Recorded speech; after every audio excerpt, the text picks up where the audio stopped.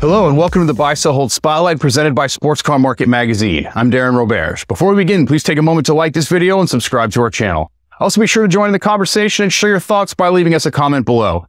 Our guest today is Colleen Sheehan. She is partner at Ferraris Online. Welcome, Colleen. Thank you. For those who may not be familiar with you, may not know you, why don't you give a little bit of background and introduce yourself? So I grew up around exotic cars. My dad, Mike Sheehan, founded our company 52 years ago. And so I began racing with him when I was a little kid and just kind of fell in love with everything about cars. So by the time I was a late teenager, I just knew that this was kind of what I wanted to do for the rest of my life. And I've been working in the automotive world. I specialize in selling classic Ferraris, doing that for over 10 years now.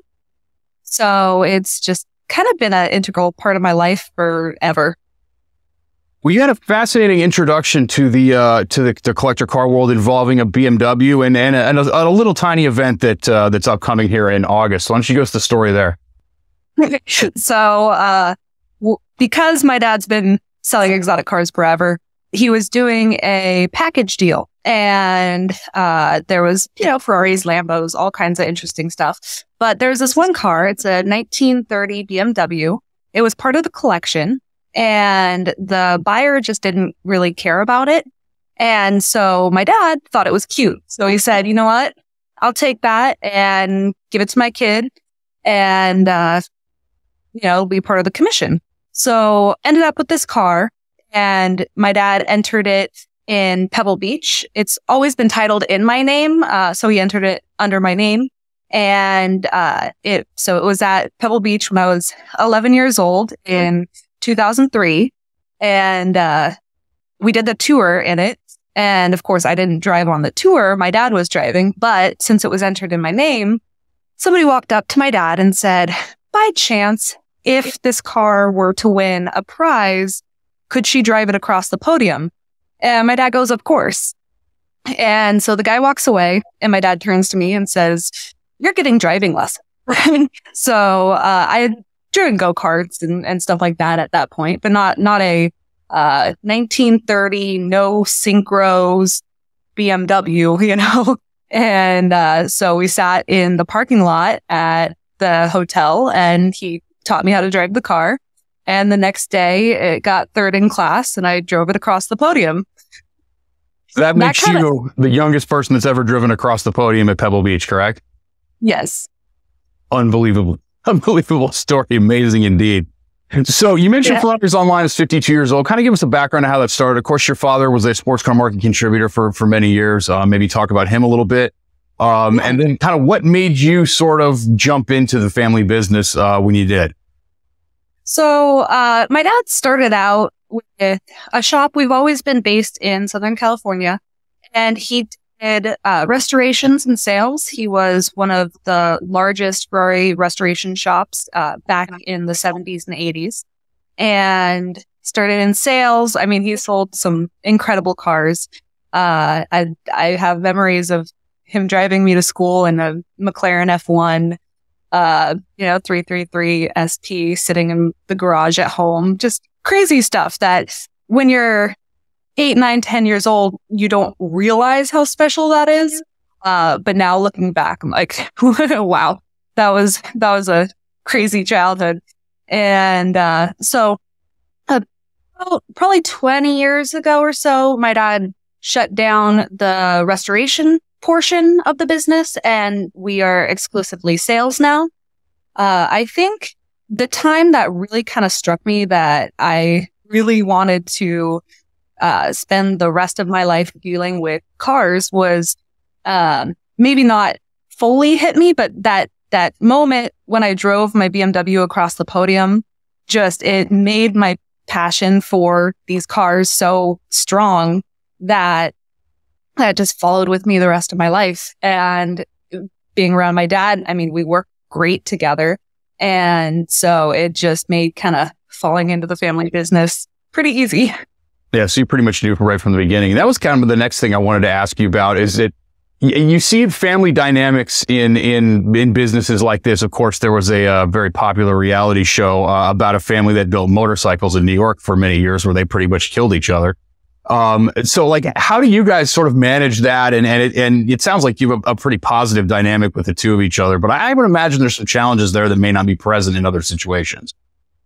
Yeah. I mean, when you're working with family, it's not like it's always the smoothest, but at the same time, when you're working with just about anyone, it's not like it's always the smoothest. But I could not imagine doing business with anyone else, just the way I was able to join in the family business and learn so much.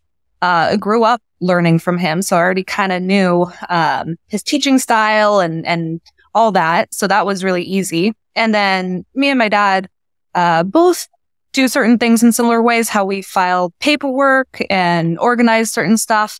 So it was really easy to just kind of be on the same page as far as like how the business operates in that sense. And we both have the same passion. So that made working together easy. Plus, I mean, we're there 8-10 hours a day together, but we have separate offices, and we kind of, I take care of these cars, he takes care of these cars. Like, we separate what we're doing, so there's not too much overlap. So it runs pretty smooth. Yeah, you've got a system for sure, it sounds like. So you mentioned that you guys don't really do necessarily restorations anymore, but you kind of do them on the side for yourselves, correct? Well, so we don't have a real shop anymore at all. We have our showroom, and then we have an area with a lift where we could work on our own stuff. I mean, I'm doing a restoration on one of my personal kind of weird cars right now. But we don't do our own full restorations. If we have a car that needs a major service or anything like that, we send it to some of the local shops that we trust. Okay. So is there any car out there anywhere that you've never had before, you've never bought, you've never sold, you've never had anything to do with? It's kind of on your bucket list that you're out there sort of actively looking for right now? Well, I mean, maybe not actively looking for, but if I had to pick a bucket list car, so if there's one car that I could sell, it would be, and I actually just got to see it at Goodwood a couple weeks ago, 1957 250 Testarossa, the white one with the blue stripe Lucy Bell. I would love to have anything to do with that car, buy and sell, or because my dad's bought and sold that car 3 times, and he raced it in the Mille Miglia in 1988. So I've seen photos, and he told me it's one of the best handling cars of that era in existence. And so I've always kind of been in love with that car. It's hard not to. It's gorgeous and drives great. So that would definitely be a bucket list car. It's a pretty good one, certainly. So, and you've done some pretty extensive traveling doing car stuff lately. Why don't you kind of talk about that a little bit? No. Yeah. So just recently I came back from Europe. I was there for 3 weeks and went all over the place. So we went to 9 different countries. And the first few days we were there, so started off going to Le Mans Classic, and then over to Spa for the 24-hour race, and then stopped by Nürburgring, and then Zandvoort. And so we ended up going to, and we stopped in Luxembourg on the way. So we went to 5 different countries, 4 different racetracks in 3 days.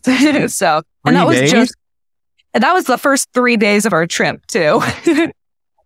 That's probably a pretty amazing bucket list type of trip, most definitely. Have you ever done anything like that before, or was this kind of the first time?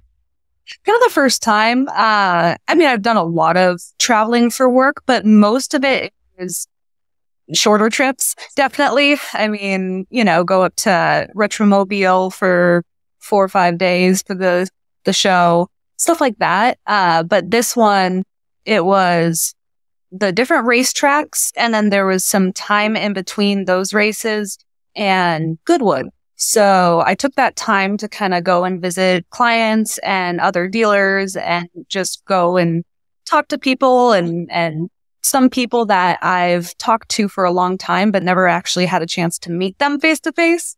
So I figure while I'm all the way around the world, I want to meet as many people as I can while I'm there, you know? That's awesome. I love stuff like that, definitely. So back on our shores, you got some pretty solid bucket list cars in inventory right now. Let's kind of talk about some stuff that you currently have for sale. 1967 Ferrari 330 GTC. It's the 140th produced of 598. It's an original Italian delivery with 40,000 original miles on it. Tell us a little bit about this car, what the asking price is. And I've stated on this show repeatedly that I think the 330, the GTC, and the GTS are the two best road-going Ferraris ever produced. Either confirm or deny on that. Oh, I definitely confirm. We actually got a second 330 GTC in that I just filmed 2 days ago. And driving those two cars, I mean, they're incredible. So the red one that's currently advertised, because the gold one we just got in is not on the website yet. But the red one we're asking $550, and the gold one we're going to be asking $595. And so the red one on the website right now, it's a great car. It drives like a dream. I love how 330s drive. I think that they're comfortable and powerful, and the visibility is great. It's kind of a mixture of all the best aspects of a 60s Ferrari. And then it is so obviously with these cars, they're divided into different categories: projects, drivers, really nice drivers, fully restored kind of show cars. So this one I'd call a nice driver because the paint's nice, interior is nice.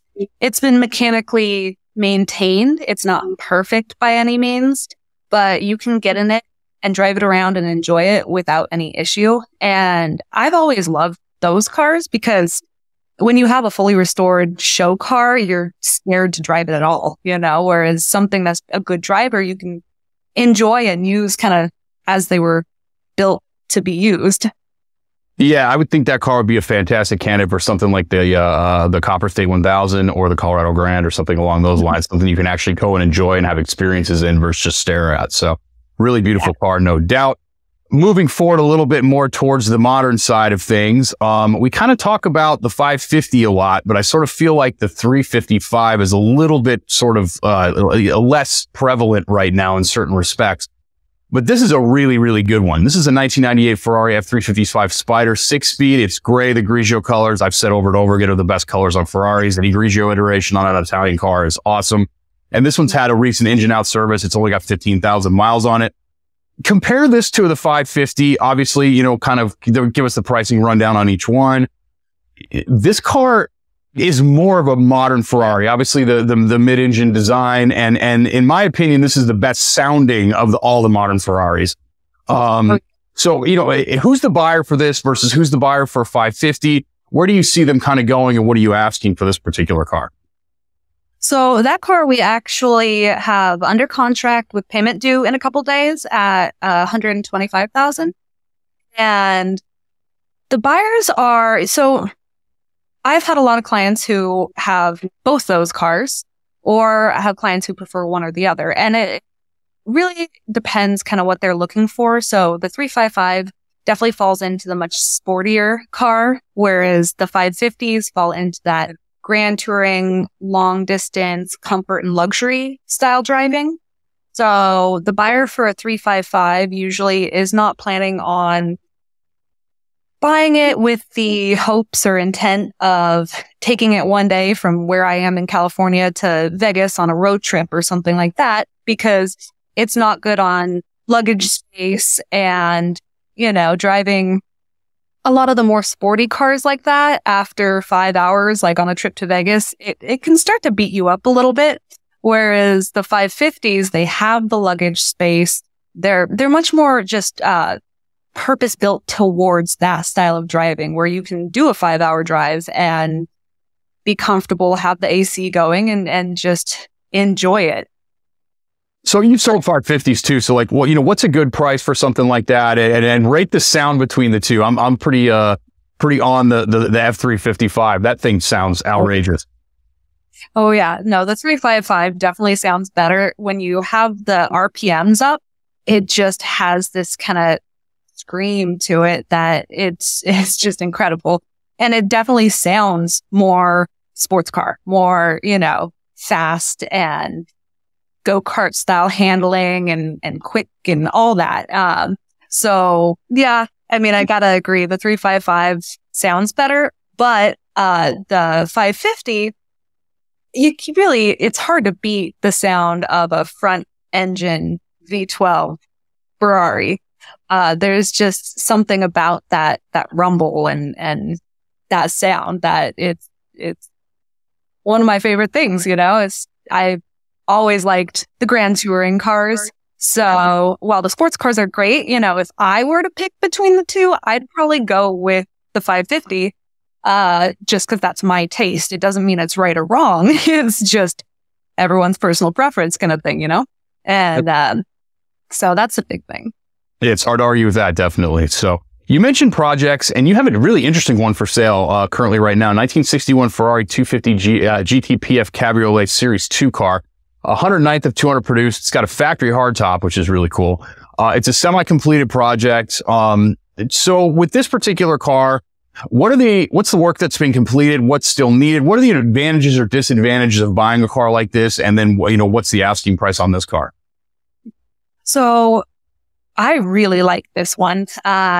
This PF cab so when you think of project, a lot of times the first thing that comes to mind is some rusty car that's been sitting forever that you don't know what the issues could be with it. You could start stripping it down and find it looks like Swiss cheese underneath, which, is a possibility with a lot of project cars. But this one, it was the guy who had it before. He bought it and was restoring it.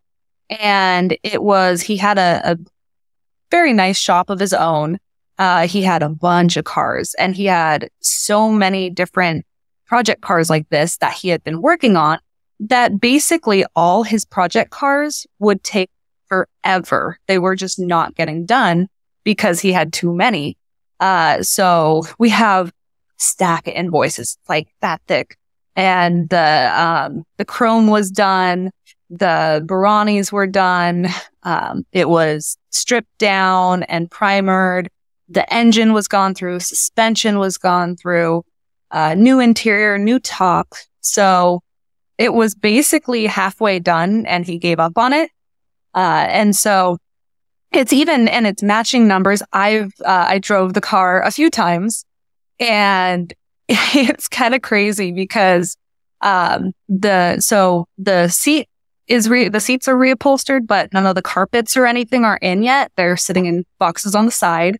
The passenger seat isn't even bolted down, and the fuel tank isn't hooked up. So I put a little gas can and connected the little fuel line and everything in the trunk and drove it around that way.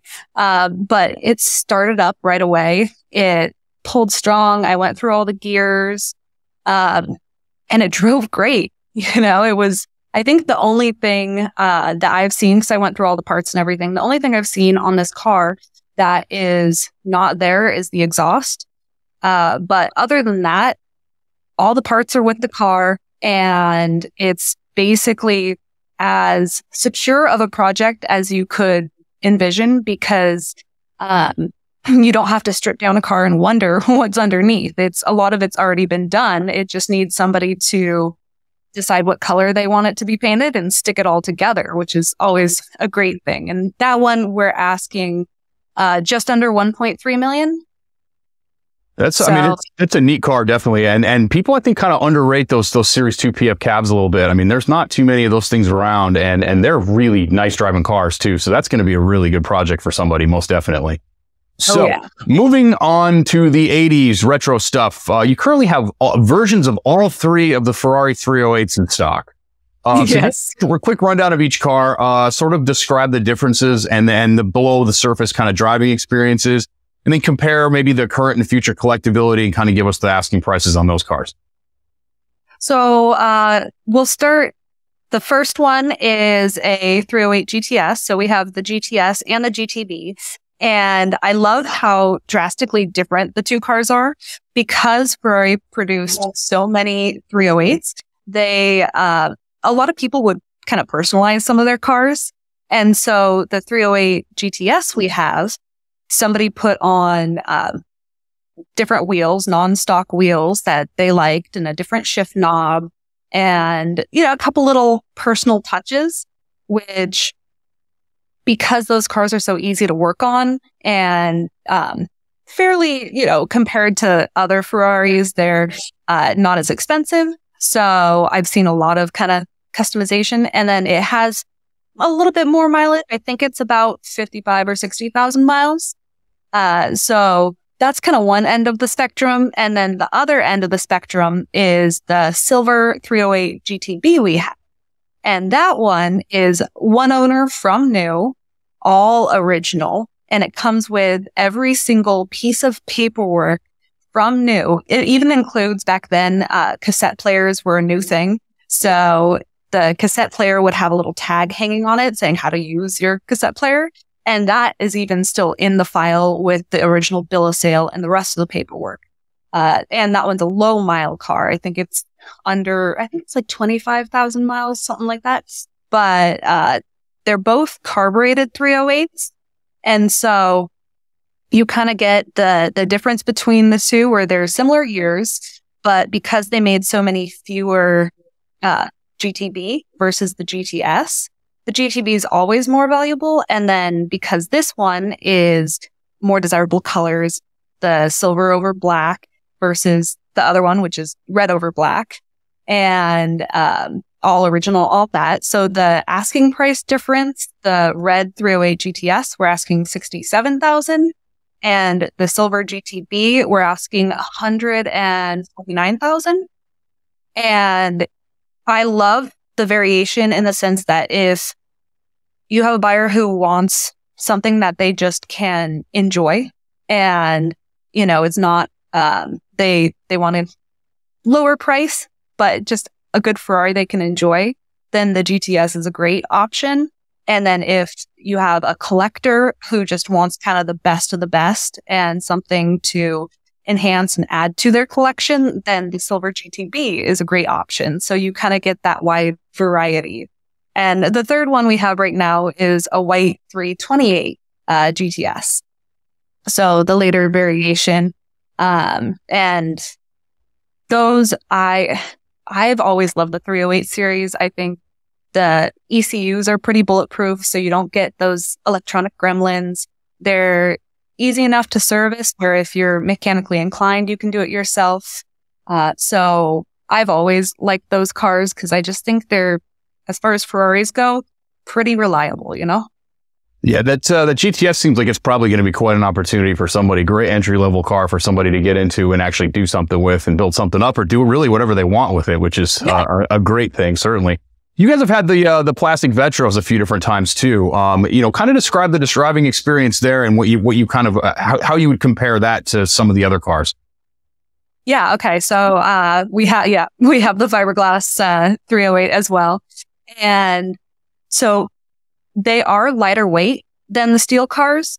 And to collectors, basically, the fiberglass is always the number one option because they made the fewest. So between the lightweight and then the Euro models were dry sump, whereas the US were wet sump. But if you can get a Euro model fiberglass 308 in an interesting color, that's kind of like the cream of the crop, And so the one we have, it was stored for quite a few years. So basically it went through one family where the dad had it, then the daughter had it, and the daughter's husband. So it kind of stayed in one family forever and ended up in storage for many years. So we just had a cam belt service done on the car, and then now we're just finishing up going through the brake lines and a couple little finishing touches. So previously we had it advertised just as it was, but we decided that it'd be better to service it and just have it to where, because it has some cosmetic flaws. It's all original, but unlike the silver GTB we have, it does have some nicks and some flaws in the paint, and seats have a little bit of wear in the bolsters. So it's the kind of car where if it's mechanically sound and serviced, the next owner could either enjoy it as it sits, or they could decide to restore it or do whatever. I don't think it needs full restoration, but do whatever you want with it. And you could paint it a different color or keep it the same color. So it kind of leaves it up to the imagination of the next buyer for whatever they want to do with it. Yeah, I love cars like that. Like, cars that show honest use and that were well cared for and loved by somebody like a family member. And that seems like one of those cars, definitely. And remind me, what was the asking price on that car? That one we're asking $140. $140, indeed. Cool car, no doubt. Another cool car you have, and you guys have sold quite a few of these over the years. The one you have in stock now, though, is pretty neat. 1972 Ferrari 246 GTS Dino. It is Giallo, fly yellow, 37,000 miles, 47-year ownership on this car. So, the Dino market has done wild stuff over the past couple of years. And obviously you have a lot of experience with Dinos. You've sold them for years. So maybe explain kind of why they're now where they are in the marketplace. Explain the benefit of color. Obviously the Dinos came in all kinds of awesome colors. And the 47-year ownership is really important. Explain why that's such a big deal as well. Well, when cars go through a bunch of different hands throughout the years, it's kind of, you don't know what each different owner did to the car, maintaining it, or no matter what the circumstance, having one owner kind of helps know more about the history, because a lot gets lost the more things trade hands. And whether that's paperwork or books and tools or all kinds of stuff. So one owner is a really nice thing, especially because this owner was either California based or right on the other side of Tahoe in Reno. So kind of in a great area where it wasn't sitting out in the wet too much or driving on roads that had been salted after snow or something like that. So if you get a one owner California car, that tends to kind of give buyers a peace of mind. And so cars like this yellow Dino too, it's the history behind them that I always find so fascinating about these cars. And Dinos in particular have always kind of appealed to me. I think it's not too much of a surprise to me that the pricing on them has gone up so much, because they are extremely fun. They're easy to drive. They're gorgeous. I mean, just that Coke bottle kind of shape to it is stunning. And they're not the fastest, but you feel like you're going fast. It's the way the engine sounds behind you and how it shifts and everything. It feels like a fast car, even if it's not. And so for this particular car, the history behind it and everything, it's one of the things that, so I do all the YouTube videos with the cars I get in, and I like showing the history and like the soul and the personality of each car, because I think that the modern hypercars and supercars and everything, they're amazing. But some people, especially the younger generation, a lot of people my age, they kind of start to forget about the classic cars and what made the supercars of today possible. So I love trying to kind of show the younger generation what makes these older cars so special. You could drive 4 Dinos back to back, and they can all be in similar condition. Say they're all nice drivers, they're all going to drive different. They're all going to have different personalities to them. And this yellow one I really love because it has a good personality. It doesn't want to fight back too much like some of the other ones. It's always kind of started up for me. The battery doesn't go dead all the time like in some cars. It shifts nice. It handles well. It's a great car. And so it's part of like its personality, and it's what makes me love the older cars. And were you asking for that one? That one we are asking for $450, $449, I believe. Yes, it's a great price and a great car. And you're absolutely right. Like, Dinos have so much personality to them, and they're all so different. They all talk more than I think any other, sort of car from that era. I mean, Italian cars in the early 70s, I think, are kind of like that inherently, but Dinos especially are very like chirpy And that's one of the things that's so great about them. So they're awesome cars indeed. So, and you also bring up your YouTube channel. Your YouTube channel is excellent. It's very, very thorough. Videos are really highly produced and it's really educational. So what kind of made you get into that? And then what made you go so far with it? Because you certainly go further than a lot of other dealers do.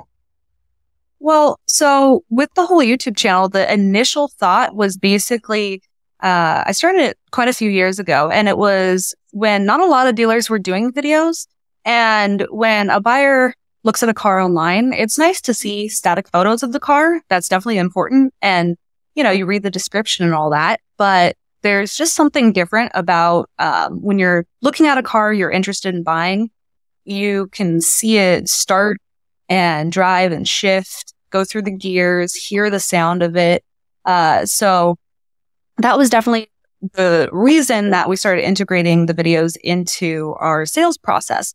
But I also really, really wanted to avoid the videos being sales pitchy. You know, it's the purpose of the videos is not just to sell the car. I mean, it helps, but at the same time, the purpose was trying to kind of show the younger generation the older cars and what makes them so special and keep that alive, because I see so much focus nowadays from younger kids on hypercars and supercars that it would really be sad to see the older cars kind of lose their histories and kind of fade away. So I really like diving into the histories of these cars and what makes them so special just for that reason. Yeah, it's an excellent place to kill a couple hours if you've got them. So it's very educational, very well, like I said, well produced videos, very thorough. So if you have an opportunity, definitely visit Ferraris Online on YouTube.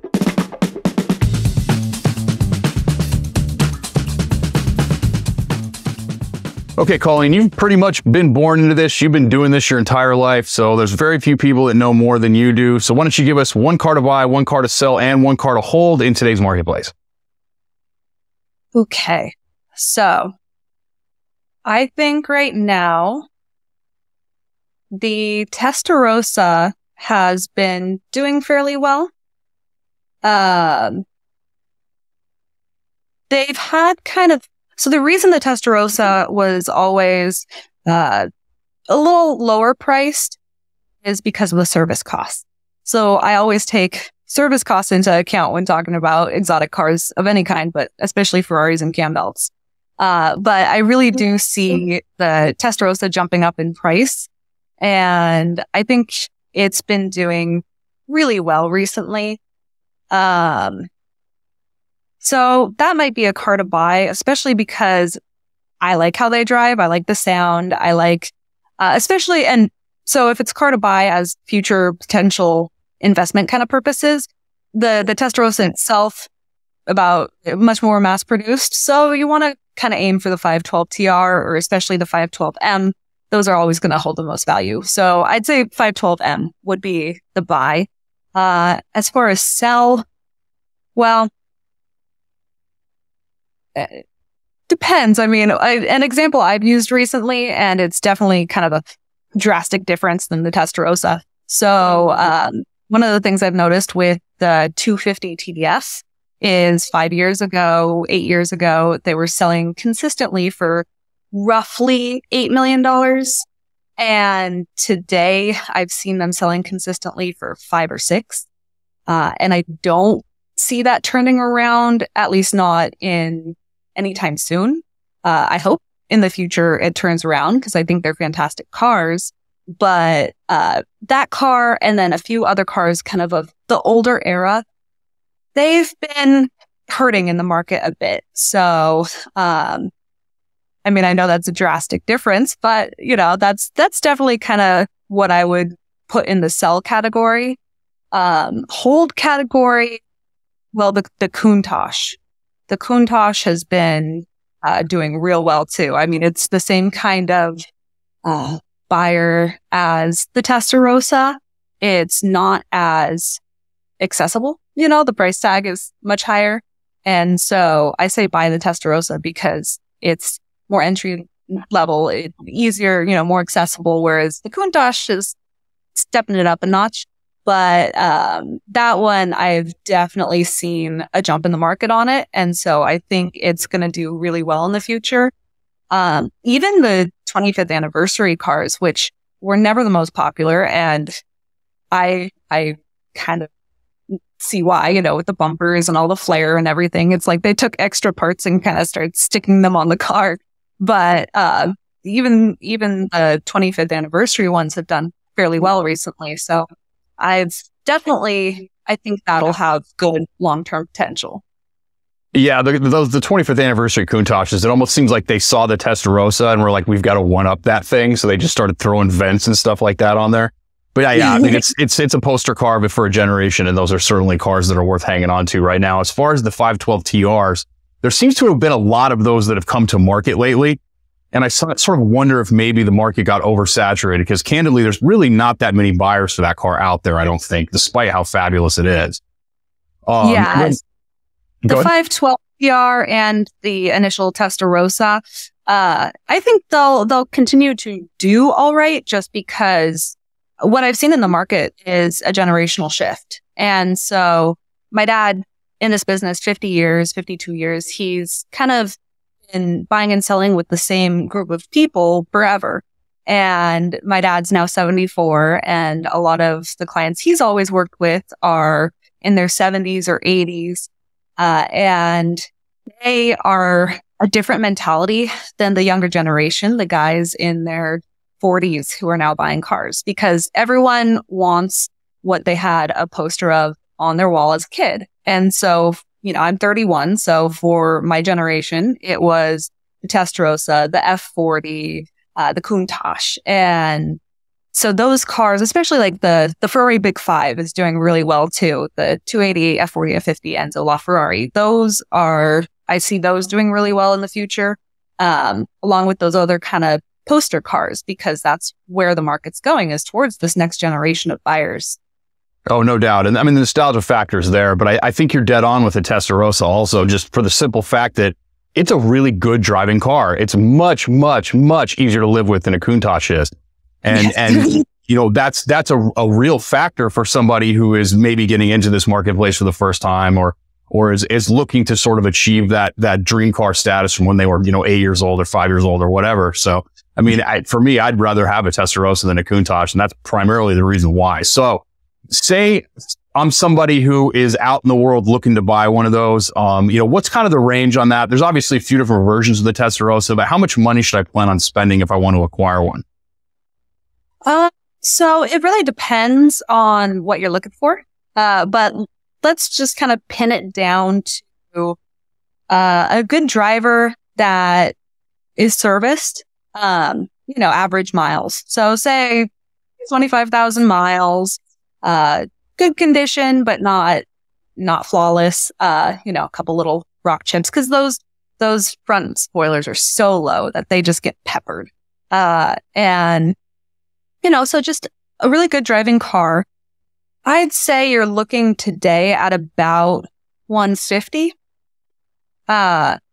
which is kind of crazy, because a few years, probably actually about 10 years ago now, we sold a Testarossa for a client. It was like less than 10,000 miles, great condition, came with the full luggage set, all the books and tools and all that stuff. And we sold it for like 50 grand, because Testarossas were priced below 50 grand unless it was one of the best. And so seeing them triple in value, or more than that, a car like that today would be, a lot more than 150. But seeing the value go like that is kind of where I get that thought, that buy thought from, because I think that is going to continue. And obviously the market kind of goes up and then flattens a bit. But I think since this generation's really into those cars, it may go up and flatten as the market gets saturated. And then once it thins out a bit, it'll go back up. So I have faith in them. Yeah. I don't think those cars are done either. So any final thoughts? Well, I just find it so interesting to kind of see the market changing, because being around this my whole life, it's always been kind of the focus on the 60s, 70s, 80s cars. And that's definitely where my heart lies. I love the older cars. But seeing the new generation get into the market, seeing all these new cars and the new performance cars and comparing them. I mean, being at Goodwood, seeing the brand new stuff run with Lucy Bell, you know, the 250 TR and 250 GTOs, and that combination, it's amazing to watch and observe and have the privilege to be a part of this automotive world, you know? Yeah, it's amazing stuff, you know, quite an experience. And it is fun to see those retro cars definitely sort of next to the, you know, the mid-century stuff for sure. So where can people go to learn more? So our website is ferraris-online.com, and the cars we spoke about today are on the website, and then a lot more is coming soon. We had 3 new cars dropped off recently, and we get more in all the time. And then our YouTube channel, Ferraris Online, has all the videos I do on the cars I sell. And I try and, like I said, give the histories and not be too sales pitchy. So, and then pretty much you could find us on most social media platforms as well. Yeah. And again, make sure to take time to go check out the YouTube channel. It's really worth a look for sure. I would like to thank Colleen Sheehan for joining us today. To learn more about anything that we discussed here, be sure to pick up the latest issue of Sports Car Market Magazine by visiting the link in the video description down below. As a reminder, if you enjoyed this content, please take a moment to like and share this video, and don't forget to subscribe and hit the bell icon to stay on top of future episodes. I'm Darren Roberge, and thank you for joining us on the Buy, Sell, Hold Spotlight.